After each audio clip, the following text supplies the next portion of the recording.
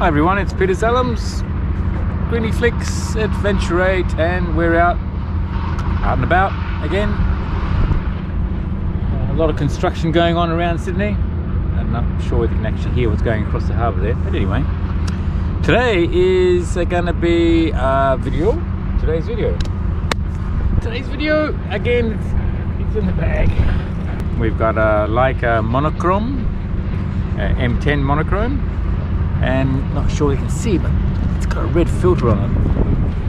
So that's going to be interesting. Now, what else have I got in the bag? I've got my Leica M10-R here as well. Both of these have got 21mm lenses on it. So this one's got the Summilux f1.4 21mm, and this one has got the Elmarit 21mm f2.8. So this is not a lens comparison, but what I'll be doing is, my aim today is actually to photograph buildings, architectural type photographs, using the perspective control that's available in the software on the Monochrom, M10 Monochrom, and also the M10R.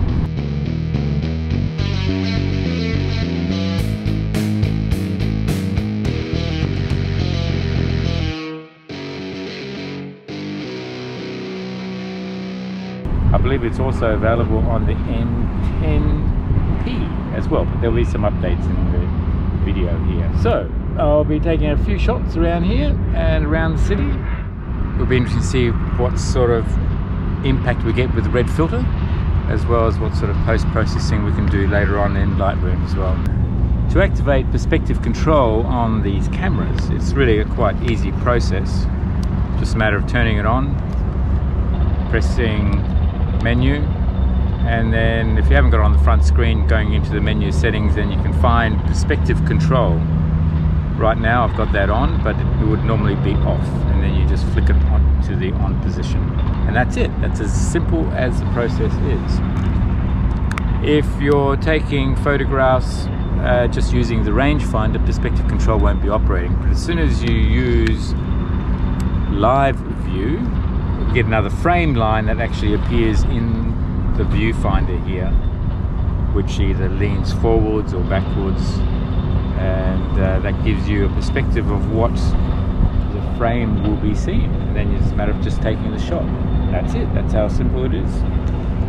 What actually is created is a JPEG file straight away, so you'll be able to review the result and see whether you got what you expected. But it also produces a RAW file with all the perspective controls in there, and I'll show you in Lightroom later on what you click, so you can actually get a full RAW file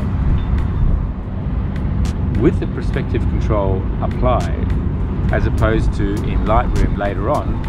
If you apply your perspective control, you actually end up losing some of the image as well. You will see.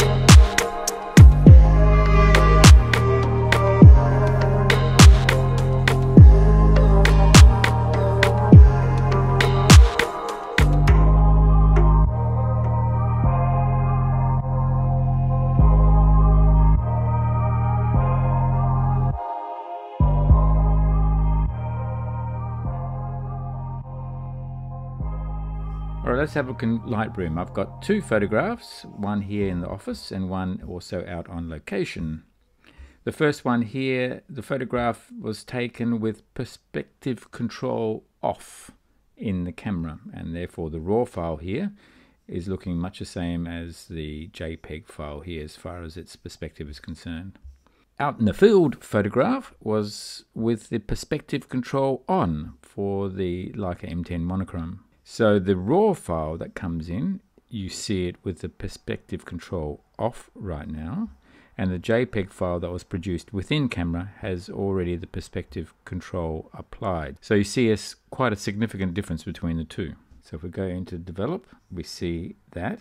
If we go into the right side here where all the modifications can occur, we look at transformation. And in the transformation in the top left hand corner here, you've got these little lines here. If you press that, momentarily you see the crop area that the camera saw, and it applied straight away the constraints in the perspective control. So we basically see the raw file as you would see the JPEG file. If we look at the JPEG file now and we press that same little icon there, it has no implication whatsoever to the photograph because the perspective control was already applied and then converted into a JPEG file. So there's no surprises there.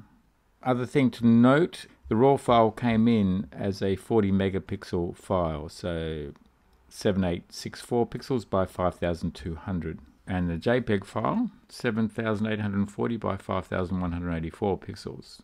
So pretty much the same.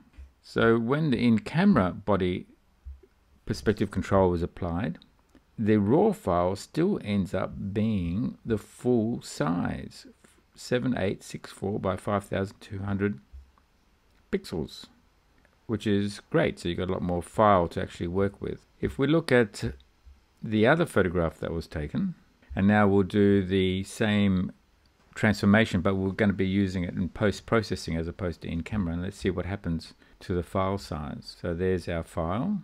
If we press that, nothing's going to happen because there's no in-camera adjustment to the perspective control, but we can change the perspective control now using vertical, for example. So the file size is still the same, but once we apply constrain crop, it's going to take an internal crop of that, and all of a sudden your file size has become smaller, 4399 by 6653.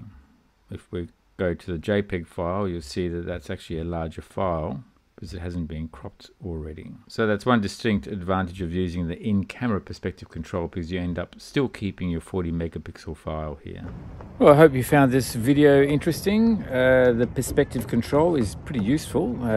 It saves a little bit of work rather than doing it all in post-processing, that you can actually take the shot while you've got the scene for that shot. I think the 21mm is a great lens for both street photography as well as architecture, and obviously monochrome is great to give you that dynamic feel, that black and white brutalist, I think they call it brutalist feel, where you got lots of extreme contrast, shape and texture and tone. Yeah. Anyway, I hope you've enjoyed the video. If you have, then give it a thumbs up. Helps support the channel. If it's the first time to my channel, then please do subscribe, press notifications, and that way you'll be notified when the next video is out. More than likely to be photography because everyone's in lockdown right now in Sydney.